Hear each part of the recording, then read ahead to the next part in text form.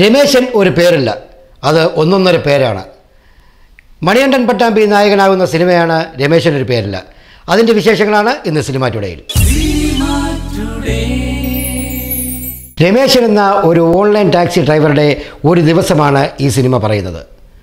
ഒരു ഓഗസ്റ്റ് 15-ന് ആദ്യമായി തൻ്റെ ഓൺലൈൻ ടാക്സി ജോലി തുടങ്ങുന്ന രമേശന് സംഭവിക്കുന്ന അപ്രതീക്ഷിതമായ സംഭവങ്ങളുടെ കഥയാണ് ഈ സിനിമയിലൂടെ പറഞ്ഞു പോകുന്നത്. ഇത് ഒരു റിയലിസ്റ്റിക് ത്രില്ലർ സമീപനമുള്ള സിനിമയാണ്.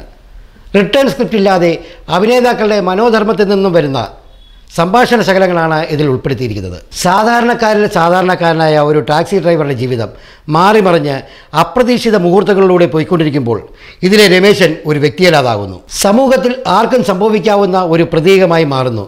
അതുകൊണ്ട് തന്നെ രമേശൻ ഒരു പേരല്ല. ഇതിൽ രമേശനായി വരുന്നത് നമ്മുടെ സ്വന്തം മണികണ്ഠൻ പട്ടാമ്പിയാണ്.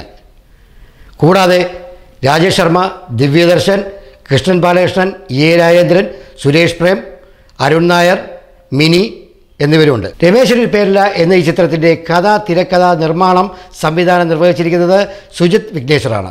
ദേശീയ അവാർഡ് കിട്ടിയ മിന്നാമിനി എന്ന ചിത്രത്തിൻ്റെ ക്യാമറമാനായ സുനിൽ പ്രേമാണ് ഇതിൻ്റെ ക്യാമറ കൈകാര്യം ചെയ്തിരിക്കുന്നത്. സംഗീതവും പശ്ചാത്തല സംഗീതവും ജമിനി ഉണ്ണി. ഇതൊരു നല്ലൊരു സിനിമയാണ്.